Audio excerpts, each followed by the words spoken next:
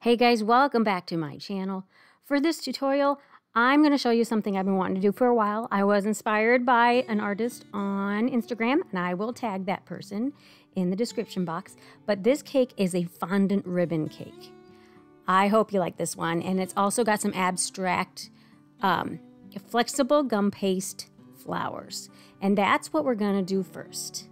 Now, we'll link the recipe in the description box, but basically what I'm doing here is I'm combining some Tylose and some powdered sugar. And then I'm taking some water and mixing some oil into it and also adding some edible glucose. Now you mix that in together till you get it basically combined.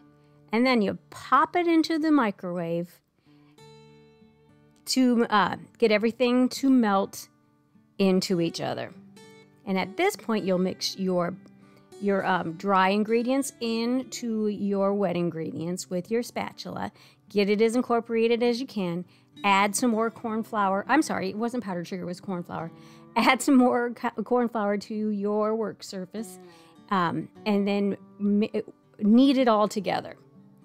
Now you want to make sure that you're not adding too much of that corn flour so that it's not as elastic as you want it. If you have too much, just put it to the side. You'll know with the touch. And then I added some of my Color Mill blush color to it. Just a little bit. Just a little bit. I wanted them to be fairly pale because I was going to do some petal dust on it also. And then I'm just using this rounded petal cutter, and I press them into my, I think it's my peony veining mold. You can use any of them. You can use your rose ones, whatever you have. Even a leaf one that doesn't have, well, no, let's stay away from the leaves. Any petal pattern will work. And then just soften the edges with a ball tool. And then I'm going to put them inside of this egg crate. I think that's what you call it. It's actually not an egg crate. This is a mattress pad that's never been used on a mattress. Just so that they get a little bit of movement to them. I know this is the flexible recipe, but I wanted them to kind of set up just a little bit.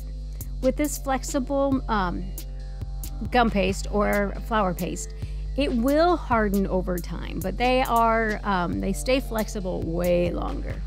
And then I'm just using these circular small foam balls, basically. And I put a wire in them using some hot glue.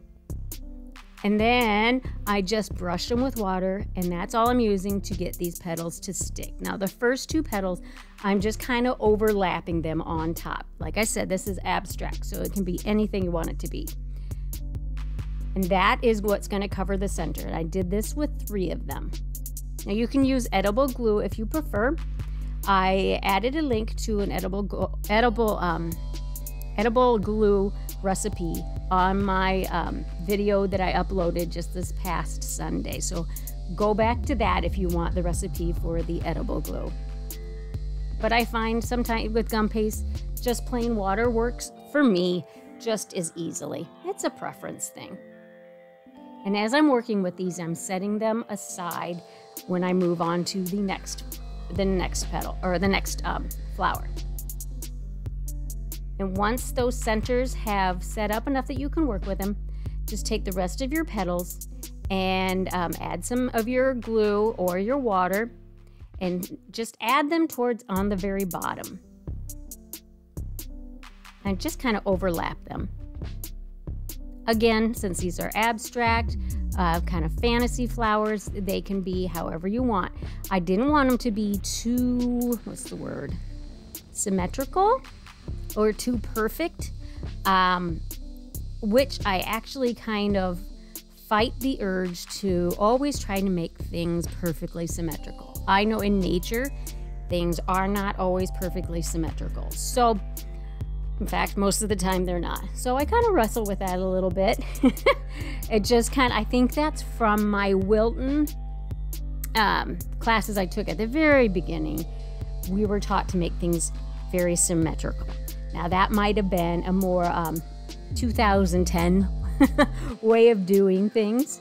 And now I have switched more into the abstract world in a lot of my designs. So still working on getting my mindset changed on that.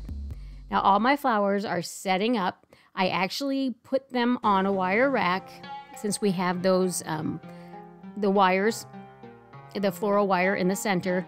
I just kind of make a hook on the end of those floral wires and hang them from one of our wire racks at work. So they're hanging upside down, especially since these are the flexible flower paste ones. I wanted them to dry upside down so that the petals aren't opening too far. Now when I say dry, I mean firm enough so that they're going to hold their shape. While that's happening, because you don't have to leave them overnight. That's the glory of this recipe. I will, like I said, leave the recipe in the video description. If I forget, leave me a message. I try to see my comments all the time as much as I possibly can, and I will add that. Just the last video, I forgot to add the link in there, and I did go back. If you happen to see that, I did go back and add that into the video description, the recipe for the edible glue. Anyway, okay, those are setting up. So we're gonna go ahead and move on to our cakes. And I believe, I was so busy talking, I wasn't even watching the video. I believe these were all crumb coated, which a crumb coat just locks in your crumbs so that it's a thin coat of buttercream to lock in your crumbs. So your final coat is a smooth, perfect finish and there's no crumbs coming through. And I set them in the freezer to chill for 10 minutes after the crumb coat, and then I bring them out and do my final coat of buttercream. And I find when they are chilled in the freezer, your buttercream kind of sets up as you're working with it, and you have to move a little faster, but I find I get a better finish. And then I popped them back into the freezer while I am working on my fondant. This is, I'm not sure if it's satin ice. Might be satin ice. Yeah, satin ice, navy blue. And I added a little bit of black to it, black fondant, because I wanted a very deep navy blue. And the navy blue was fine the way it was, but I wanted it deeper. So I added that in there. And then I just made my discs for the top and the panels for the side by measuring the height and the circumference of the cakes, cutting them a little bit more, leaving a little excess, letting them sit for a few minutes, maybe 15 minutes to firm up a little bit before I apply them onto the cake, which had some some shortening on the cakes to get those to stick. Those went back in the refrigerator to set up while I work on the fondant ribbon. And all this is, guys, I just rolled logs of fondant and I use kind of the heel of my hands to kind of pinch in an edge on the top. That's all I did. That was it. And then I lined them up on my counter and kind of made my pattern that way.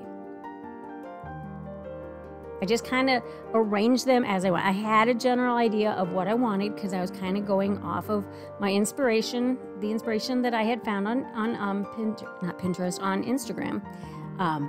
Now, I didn't have the picture there. I just kind of used that as a basic inspiration, and then I kind of did my own design based off of that, what I had in my mind. So that section right there is for the bottom tier. I wanted it to be a little bit bigger and kind of to angle off to the side. And then this smaller one is for the top tier. I didn't want as much on the top because it's a smaller tier, but I wanted the two to kind of work together. And this is the final pattern I came up with on the countertop, and I took this picture so that I could have my phone next to me and have that sitting there to remind myself of where these puzzle pieces fit in. Now, you might not get it exactly right, but it gives you the general idea anyways. Now, I've stacked my two cakes together. I put some dowels in between, cut to the height of the bottom tier, added some buttercream, and then I stack them on top of each other. And then I'm steaming the cornstarch off. Do set this in your refrigerator for a good half an hour before you steam it, though, because you want your fondant to set up a little bit, because you're adding, basically water to the outside of the fondant, and if it's not already set up and firm a little bit, it's just gonna get kind of saggy, and you don't want that. So take the time to let it set up in the refrigerator. And then once it's already kind of sticky there, that's when I am putting on my fondant ribbons. And those have been sitting on the counter this entire time, so they have firmed up also a little bit. And just using toothpicks that I will remove later to anchor them in place. And then I'm using some edible gold leaf, and this is Barnabas Gold, which is my favorite. Okay, I can't say not sponsored, because yes, it's sponsored, but it is my favorite. And I will leave a link where you can get your own too in my description, and I will try to remember to put my discount code in there. Again, call me out if I forget to put it in there, okay? Because you can get a discount if you use my code. And again, doing the same on the top and anchoring it with your toothpicks, and then adding my gold in there. And I'm using the tweezers because it's kind of hard to get your fingers in those small crevices. And then I put that back in the refrigerator to set up for a little while. I know these videos are sped up, so you don't see the time involved, but I would say about an hour. And in the meantime, I worked on some other projects, and I pulled my flowers out, and I added the petal dust to them. And once I have this firmed up, I took the toothpicks out by twisting them. Don't just pull them out, twist them and pull them out. And then I'm just simply adding my flowers and the wires to be like branches. And there it is, all done, guys. I really hope you like it. This is one of my favorites. I have to say, it's definitely one of my favorites. And please take the time to like, subscribe, and share. And I'll catch you on the next one.